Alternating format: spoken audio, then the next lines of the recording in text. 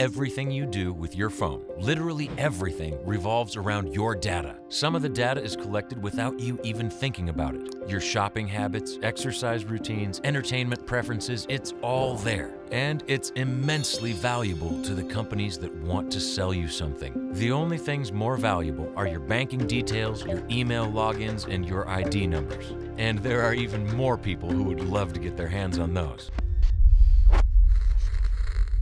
So how bad is it? What dangers can befall your phone? Glad you asked. All of them. Your phone can get infected by malware, including all kinds of viruses or spyware that watches you or your personal data, or both. Or you can click on a malicious link on a website or in an email and get malware into your system this way. This method is called a phishing attack, and we've seen it 1,000 times. Yeah. Your device can also get infected with malware via downloading a fake app.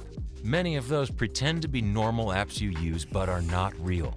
Others don't even try. Use your phone to see through people's clothes. Yeah, sure. Give access to all of my data to use it? Absolutely. And the nastiest way of getting access to your phone data is getting it from the companies that have it, and then doing that again and again.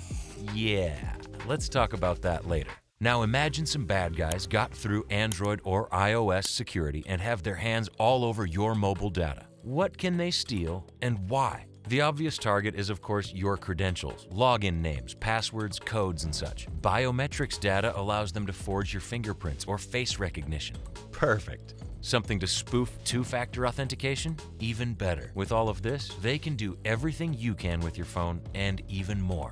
Banking credentials are an obvious target for instant benefit. Crooks rob you of your life savings and run for it. Or they can transfer your crypto if they get access to your wallet. Other kinds of personal data such as ID, social security, or driver's license numbers can lead to something even worse.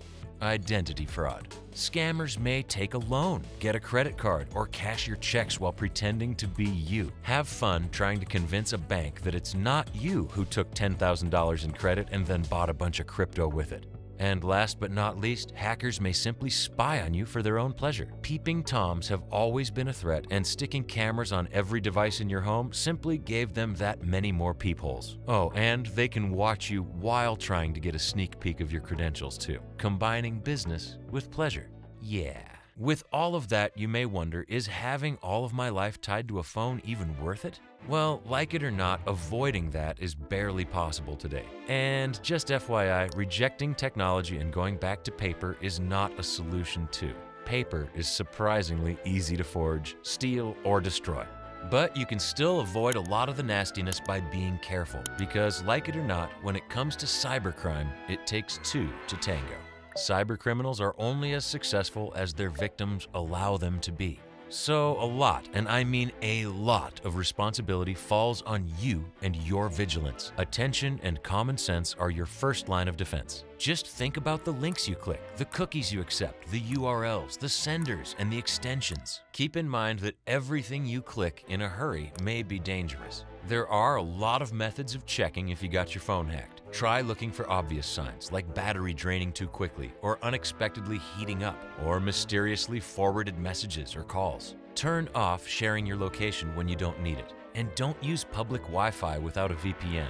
There is tons of advice concerning iOS and Android security, and if we wanted to list it all, it would take hours. But if you do all that, if you protect your phone with the best mobile security app, secure everything with passwords, and two-factor authentication, never click on any links and don't download any files. There is one more exploit hackers might use. It's companies that you give your data to.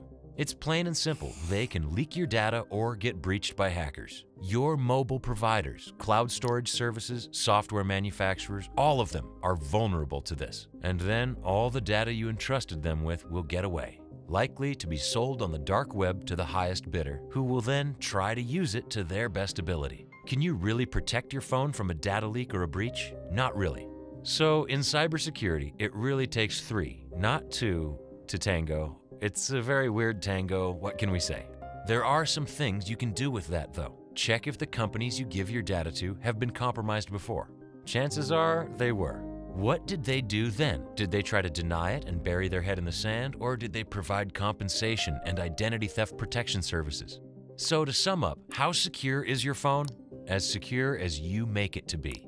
The list of dangers to it is endless, but you can do a lot to minimize the risk. Your common sense is your best weapon. Use it and be careful. Constantly ask yourself, is my phone hacked? And act accordingly. That's it for today. Check out our channel for all things cyber, news, tips, reviews, we do it all. And subscribe if you like this content. It helps us a lot. See you in the next video.